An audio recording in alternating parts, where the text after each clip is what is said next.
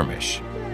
Still, the episode is a reminder of the nasty realities of the world they've all chosen. Because for all the pomp and pageantry, splendor and spectacle is at its heart about conflict. And along with requisite ambition and aspiration, all who come to the sport are comfortable living with that conflict and its consequences.